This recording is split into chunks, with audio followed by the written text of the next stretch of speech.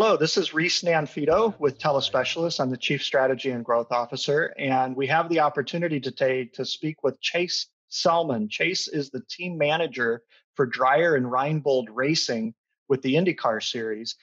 He's also on the pit crew for Sage Karam. I believe you're the right rear tire changer, correct? That's correct, yeah. Yeah, well, Chase, thank you very much for your time. And could you tell us a little bit about your role on the pit crew? Yeah, absolutely. Like you said, I'm the team manager for the team. I've been with the team about 18 years now. Done a variety of jobs, including being on a pit crew, which I've done most of the jobs on a pit crew. But my current position is I'm the outside rear tire changer, which is the only tire changer that isn't stationary. The car comes in, and because of ruling, you have to run around the car and do your stop once the car is stopped.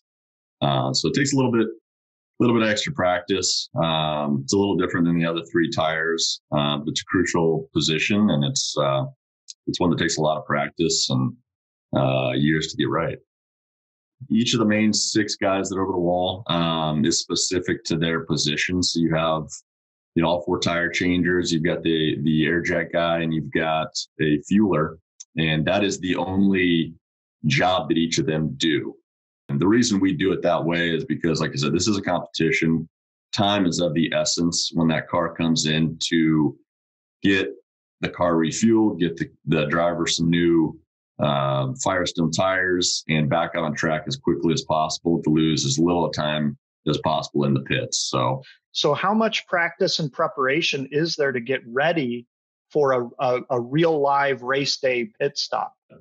As far as practice goes, we built a specific car in our shop to allow the guys to practice on. So it's not a full race engine, because the race engines we only get before the race. We can't practice with those cars all the time. So we put an electric motor in an older car, same specs, but we can drive this thing in and out of the shop easily and have the guys basically practice whenever they want. I've seen a lot of crazy things happen. Yeah. How do you prepare for what's going to come into the pits? Well, the ideal situation is the car comes in, you do a normal stop. That's what we practice for every day, but there's what we call the disaster plan scenarios. And we have a detailed list of items that can happen, whether it be the front wing of the car gets knocked off or damaged, we have to change it. The rear wing's knocked off or damaged. A suspension element needs to be changed out. Well, and I can see so many correlations to a stroke alert. Sometimes an EMS will call in to the hospital an inbound stroke alert and give vitals and give some specifics about that case so that the stroke alert team knows how to react to it and can prepare for it. But there's always things that happen both in those scenarios and your scenario, a fire breaks out or something like that. You have to be ready for it. And Absolutely. So it's the whole anticipation of all of the things that could go wrong. We do. And part of that disaster plan involves several other tooling that would allow us to change those parts out. So each crew member has a different position during those disaster plan procedures. And as part of that, they need to have their tools ready. They need to have the tools ready to change out the front wing or the rear wing.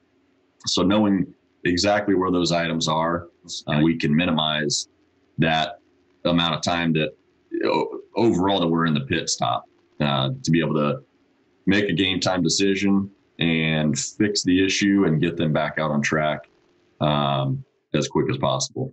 Here's a good example. Start of the race, the first corner is usually the most suspense filled. The cars are super close together. They're going into a corner.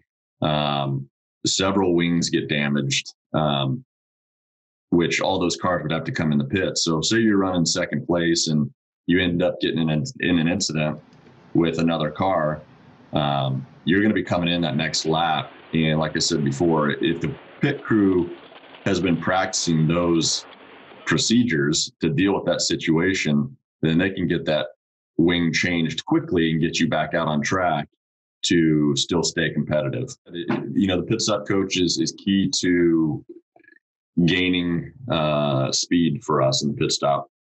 procedure. And whether it's the disaster plan list that we went through or the actual pit stop itself, is being able to lay that thing, the entire pit stop out on video and go through detail by detail to make sure we're not missing anything is absolutely crucial for us to learn, to be able to create new muscle memories if we need to, or just speed the pit stop up in general. And it's helped us out greatly. That's great. Thank you, Chase.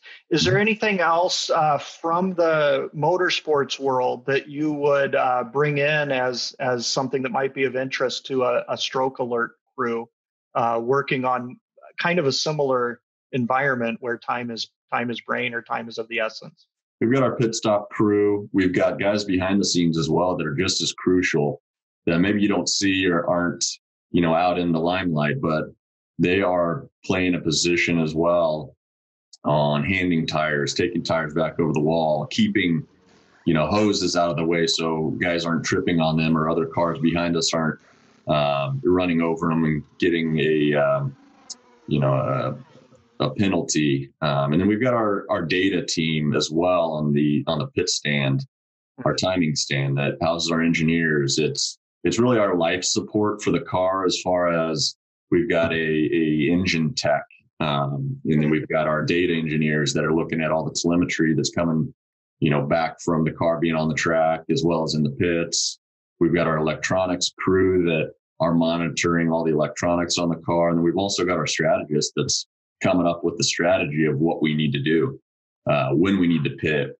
So it's a constant change based off of the information that's coming back from the car, as to how we're going to proceed and ultimately win the race. Well, that's great. And thank you again, Chase, for meeting with us today. Again, we have Chase Selman, team manager for Dreyer Reinbold Racing.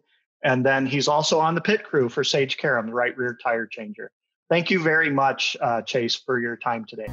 Not a problem. Thank you.